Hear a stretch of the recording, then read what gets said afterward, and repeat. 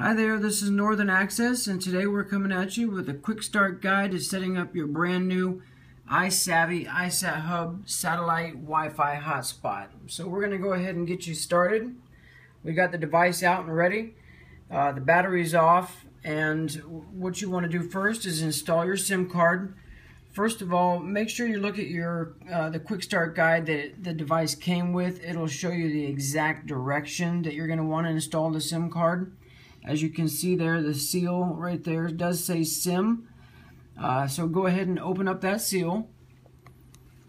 And then the slot that's on the left-hand side, that's where you're going to want to install your SIM card. Make sure, again, you look at your quick start guide that the device came with to make sure that it's installed in the correct direction. So from there, go ahead and put it back down, and we're going to install the battery. In my opinion, the battery is a delicate kind of thing, so you're going to want to make sure you do it kind of exactly like we're showing you here. And it does show you this in this quick start guide as well. Come in from the side, kind of at an angle, and listen for the click. You hear the click right there. Wiggle it around a little bit. Make sure it's firmly in place. And now you're ready as far as that goes. And again, as far as with the battery, hopefully you put a charge of at least 8 hours on it the night before. You can always check your the charge of the battery with that little button right there. When you press that, there's 4 illuminated lights that will show you exactly the status of your battery. From that point, we're going to go ahead and, if you're using a smart device, download the applications that you need to actually control it. There's 2 applications. One is the control app.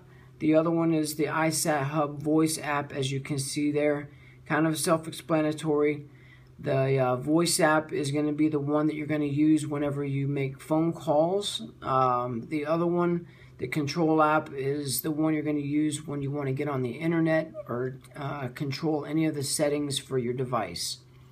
So the first thing you're going to want to do after you download those is go ahead and you can take the unit outside, and we'll pretend we're outside, and at this point you're going to want to go ahead and power the unit on. And for the very first time, there's the power button. Pretty easy to see. So once you power the unit on, with any MRSAT device, it has to gain GPS location first. So it takes about 5 minutes for the very first GPS locationing. So while that's gaining GPS, you're going to want to go ahead and go into the Wi-Fi center of your smart device, or a laptop for that matter. And then you're going to look for the Isavi under in your Wi-Fi section of your smart device or your laptop. I'll show you exactly what you're going to see. It's kind of like a router that you would have at home. So it's going to be, when you open up your Wi-Fi center, the default SSID is going to be Isavi. So you will, on any other device, you'll see it say Isavi right on it, so you can't miss it.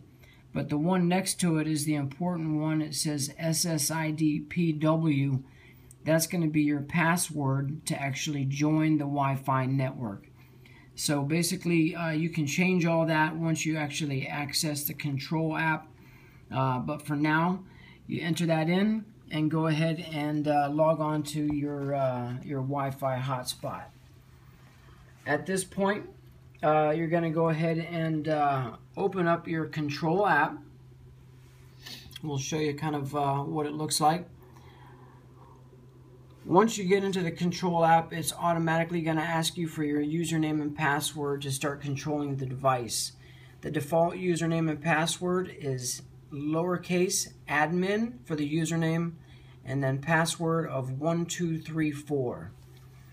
Once you enter that in, you can change it once you're in the control app, but for now that'll get you into the control app so you can get going. From that point, your unit should be or have already gained GPS coordinates and ready to go ahead and start going accessing the network. So at this point, you see the 4 arrows that's actually on the left side. That is going to actually tell you the direction that you need to point to get to the Inmarsat satellite that is closest to you. If it's illuminated green on the top arrow, that means you need to point it up. If it's likewise the down arrow, you need to point it down. And then of course you got your left and right. And that means you need to either turn it right or need to turn it left, whatever direction. Once you have it in the right spot, up or down, then both lights will illuminate. The same with left or right, then both lights will illuminate. So once all 4 lights are illuminated, then you have prime position and you're ready to access the network. So at that point, once all 4 lights are illuminated, then you're going to want to actually hit the pointing assist exit mode, that little button right there, which is on the opposite side of the power button. So you hit that exits pointing assist mode, and that means that you are ready to rock. At that point, you're already ready in your control app, so you can basically scroll through some of the different things here. It says connect to network, so it'll go ahead and register on the network. You do need to have at least 40 dB to actually have a good kind of network connection. So just make sure you have at least that much. If not, then you're not in the prime position. You can see there on this spot on the control app, that's where you're going to want to turn your data on. And it'll, once you turn the data on, then it'll say switch data off. The minute you turn that data on, you're going to start using megabytes. And you can see right on the screen, Inmarsat has done a great job at making the application. It says how many megabytes you've used or how many megabytes you have on your plan to use. And it'll always tell you your battery strength, your decibels that you got as far as your signal, and actually how many devices are connected to the Isavi itself, or whatever device, IsatHub device you're using. You can connect up to 10, and which is pretty nice. So at that point, if you need to use the voice app, then of course you can get out of that and then go into the voice app, which is pretty cool itself. It's kind of just like Skype. It'll actually show all the contacts that you got inside of your smart device that you can access right from there. Now, as far as the laptop goes, you're going to want to actually, there's not applications to download, so you get into it almost like a router. And what you'll do is dial in 192.168.1.35. That'll access the control panel for the device itself. Same thing, it's going to ask you for the username and password, which is lowercase admin, and then password of 1234. Once you get into that, that's where you can actually do the same exact type of stuff. Turn on your data, and it'll show you how many megabytes you've already used, how many you got, the same type of thing.